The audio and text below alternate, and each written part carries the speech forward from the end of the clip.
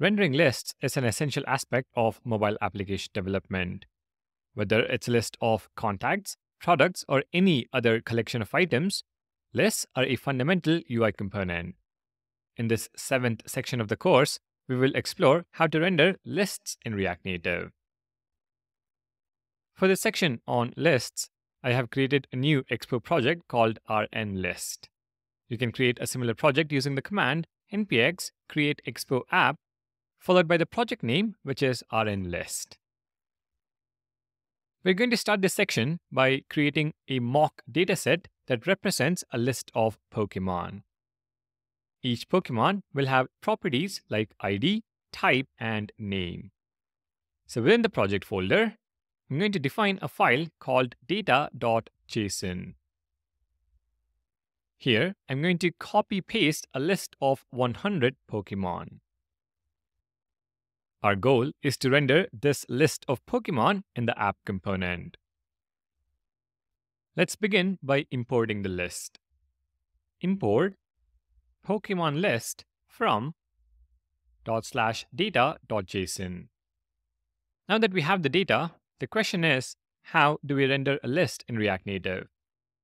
If you're familiar with React, you will know that the map method is a common way to render lists.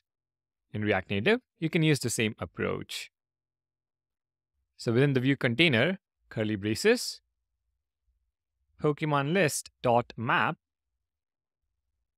and for each Pokemon, we're going to return a view component that renders the Pokemon type and Pokemon name. On the view component, we will also specify key is equal to Pokemon.id. This key prop is essential for React to efficiently update the list. It helps React identify which items have changed, are added, or are removed, and should be a unique value for each item. If we now save the file and take a look at our devices, we can see the list of Pokemon being rendered. The problem is that we cannot scroll to the bottom. Let's add a scroll view to fix this issue. Import scroll view from React Native, and within the view container, add scroll view. If we take a look at the UI, our list is now scrollable, but it still doesn't look great.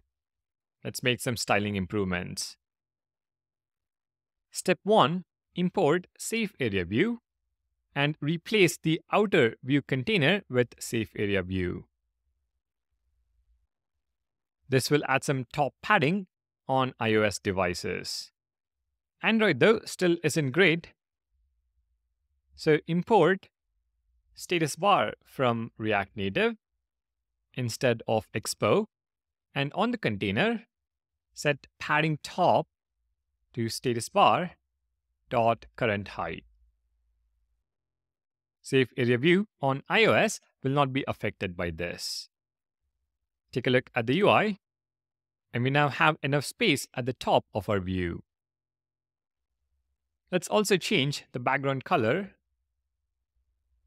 to F5, F5, F5, and remove align items and justify content. Our list is not centered anymore, but that is okay. Step 2, create a scroll view key in the styles object and set a horizontal padding. Apply this to the scroll view component. If we save the file, we should now have spacing on either side of our list. Step 3, create a card style for each list item. Card, we're going to set a white background color, padding for spacing within the card, a border radius of 8, border width of 1, and finally, margin bottom for separation between the cards. Apply this on the list item view component.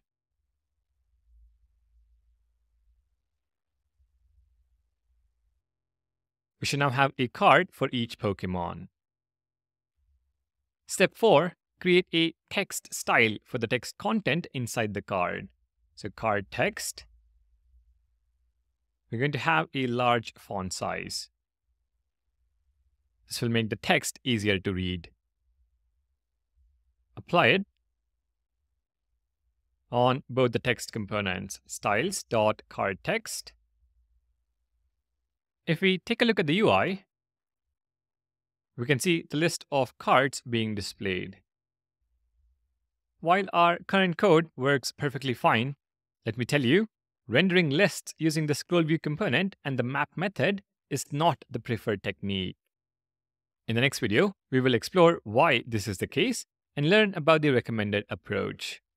Thank you for watching, and I'll see you in the next video.